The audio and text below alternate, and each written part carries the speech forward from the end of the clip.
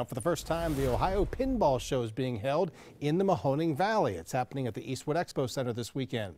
27 First News reporter Derek Lewis was there today as gamers tried to strike as many points as they could. Spike the ball and strike the different targets. The objective is to earn as many points as you can without losing the ball. It's a game that's been around for decades.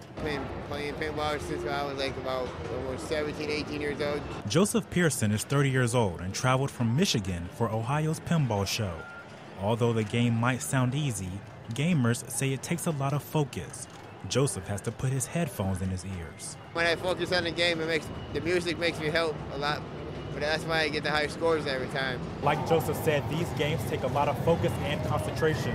But for these games that have been around for decades, they're now attracting a new generation. It just seemed like there was a lot of people interested in these areas around Ohio, Michigan, and there was nothing around here, no events. So we started it in Akron 11 years ago, and it's just grown immensely every year. There weren't just adults playing on the machines. Teens and children were just as serious about the game. They usually go with a movie theme, something that people can relate to, or a movie or a TV show.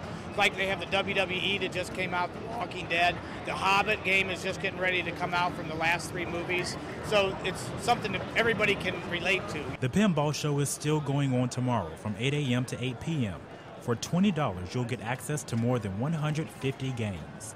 In Niles, Derek Lewis, WKBN 27 First News.